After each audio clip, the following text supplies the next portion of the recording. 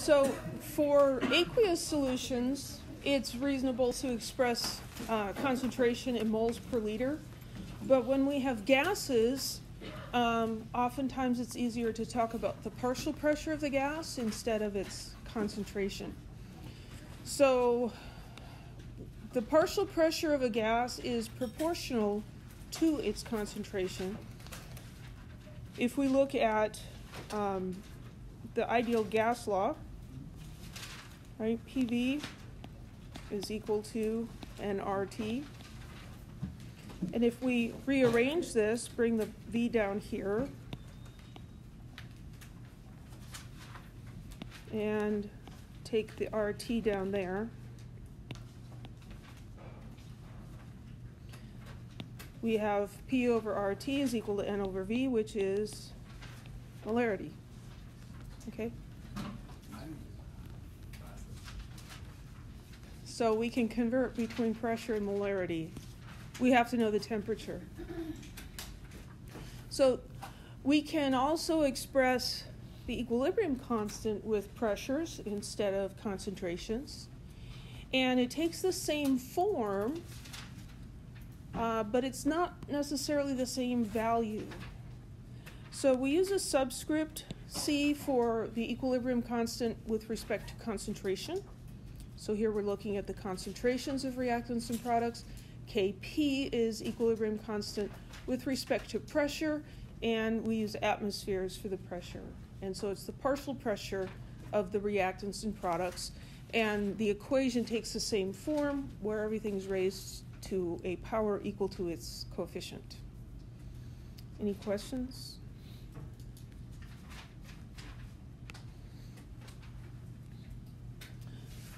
So sometimes Kc is equal to Kp, but oftentimes it's not.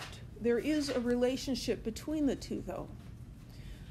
They're not the same because the partial pressures of a gas in atmospheres is not the same as its concentration and molarity. It's related to it, but it's not the same.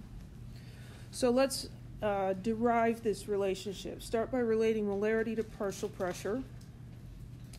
So the molarity is equal to the pressure over RT. That's what we just got from the ideal gas law, right? N over V is molarity.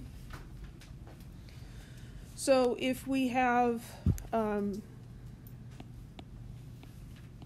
Kc is equal to the concentration of C to the C power D to the D power over A to the A power and B to the B power. Well, the molarity and the pressure are related, right? So here for the concentration of C, we could put in the pressure divided by RT, because those are equal. So we can rewrite that. The partial pressure of C over RT raised to the C power. Partial pressure of D over RT to the D power.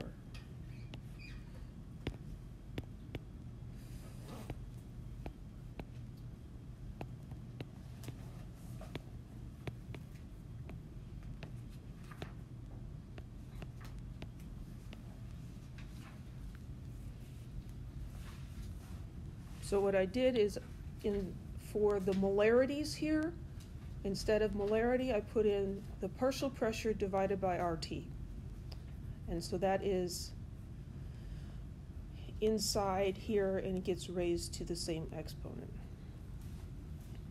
So that's a big mess. We could factor out the RTs. Could tease them out, maybe. Yeah. Where shall I start this? I'll start this way over on the far side.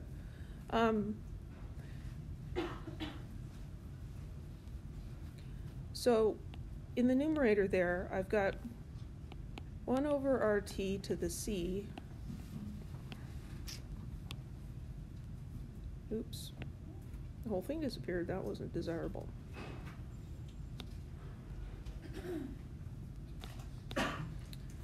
And I've got 1 over RT to the D power. And then I've got the partial pressure of C to the C power and the partial pressure of D to the D power. And then in the denominator, I've got a similar mess.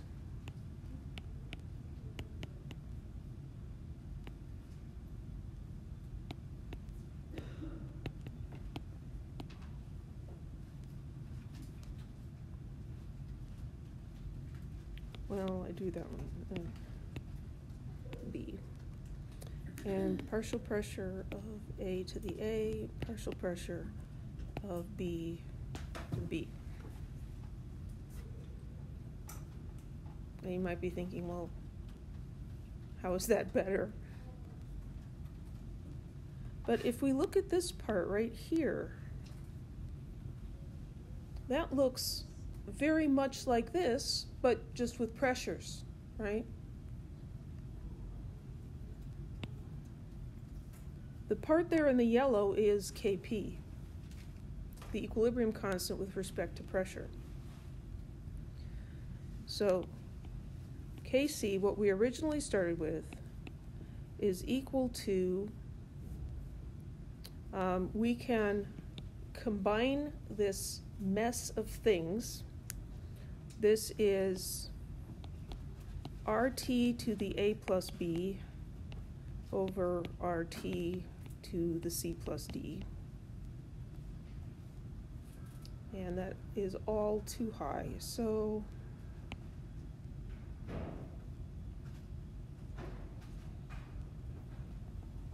that's not going to work.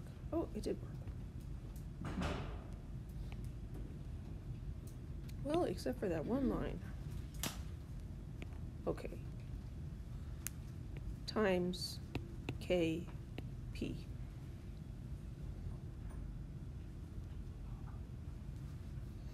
The part here in the yellow box is Kp, equilibrium constant with respect to pressure. If you care about derivations and how all of this works out, you probably will believe me when I say that this mess turns into this mess. And if you don't care, so I'm not going to explain it. If you want me to explain it later, I will, but it's kind of a mess. So we can simplify that a little bit more and say that this is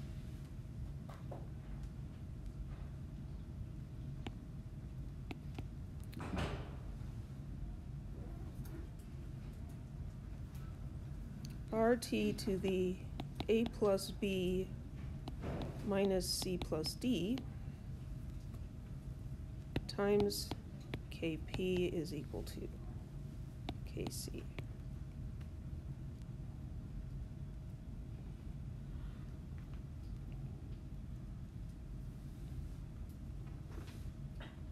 And now I'm completely out of room.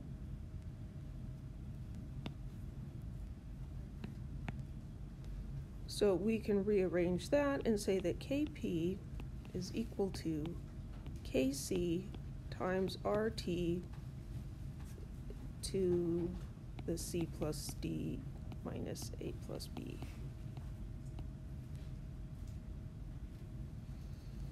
And that's a bit ugly, so we call that delta N.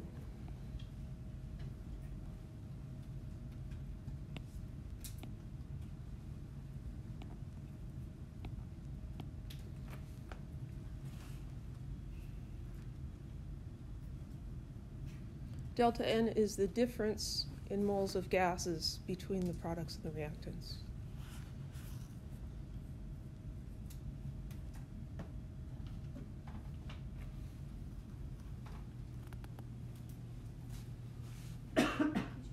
Yeah.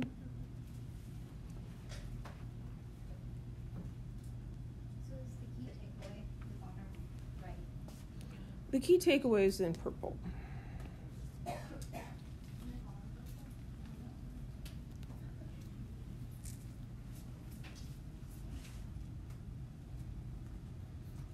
So, delta n was C plus D minus A plus B. These are the coefficients of the products minus the coefficients of the reactants. If C plus D minus A plus B equals 0, then this RT term, poof, goes away, and Kp equals Kc. Everybody done writing this one down? Yeah. If delta n is the C plus D minus A plus B, how come on down there in the bottom right it's the other way around? Yeah, that's a good question. So what I did here is this says Kc is equal to Kp times this. I rearranged this. This is Kp is equal to Kc. So it would have been divided, and that changes the sign on the exponent. Yeah. The good news is I'm not going to make you derive this. Yes? Is C and D like the products and A and B is the reactant? Yeah, so let me write that equation out. This is our standard generic equation.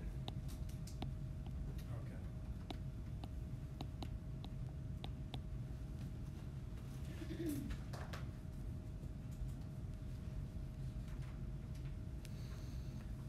So delta n, you take the coefficients of gaseous products and you subtract the sum of the coefficients of gaseous reactants. And it's at equilibrium. At equilibrium.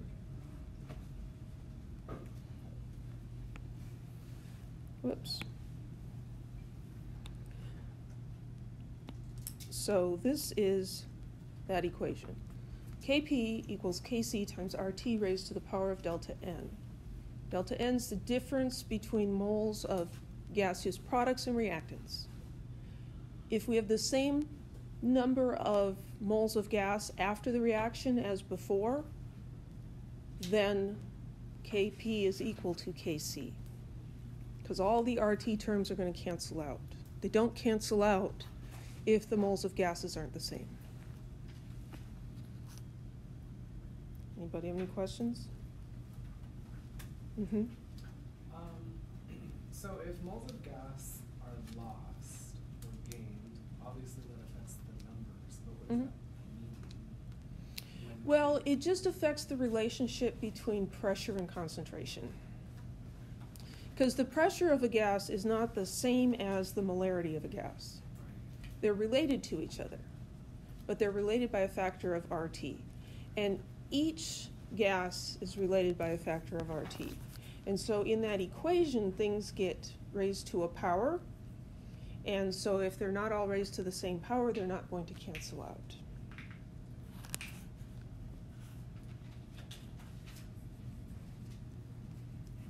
So let's do a practice problem. Consider the following reaction and corresponding value of Kc. What is the value of Kp at this temperature?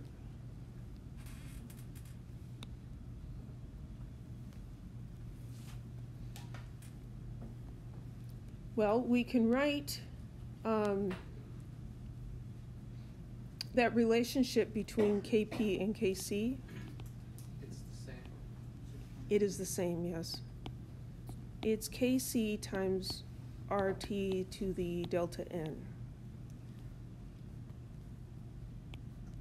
Delta n is the moles of gas products. How many moles of gas products are there in the equation? 2, minus the moles of gas reactants, which is 1 plus 1, and that's 0. So this term goes to 1. Anything raised to the 0 power is 1. Kp equals Kc, so Kp equals 6.2 times 10 to the 2. Okay? That's the nice, simple situation. Any questions?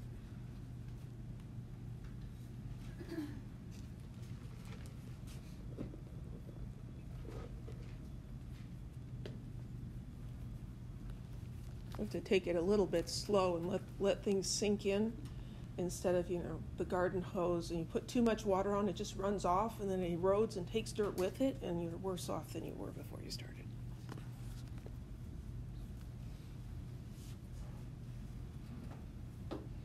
What about units? So formally, when we're talking about concentration or partial pressures, we're not actually talking about the molarity. We're talking about the molarity as a ratio to a reference molarity. So, for example here, 3.7 molar, what we're really talking about is the ratio of 3.7 molar over 1 molar. That's what's in the equilibrium constant expression. The m's cancel out, and the 1 doesn't matter. And so you could view this a couple of ways. You could say, wow, that's really cool, or wow, that's a sneaky way to get around the units problem. Because the units on K, if we didn't have it like this, the units on K would be different for all kinds of things. They'd be all crazy units. So we always, always, always express concentration and molarity, partial pressures in atmospheres, and then we just drop the units. Oops, can't forget this part. But we're not just ignoring them, it's actually a ratio. So we know that, and then you don't have to write it out. Any questions about that?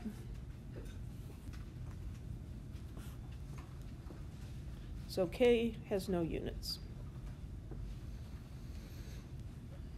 Here's a conceptual problem. Under which circumstances are Kp and Kc equal for the reaction shown here? If A plus B equals C plus D, if the reaction is reversible, or if the equilibrium constant is small. It's A. Because the relationship has that delta N. If C plus D is equal to A plus B, then delta N is 0, and Kp and Kc are equal. Any questions?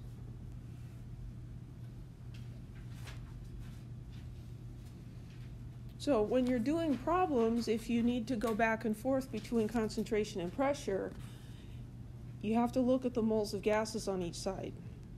And if they're the same, then you can just go back and forth at will. It's fine.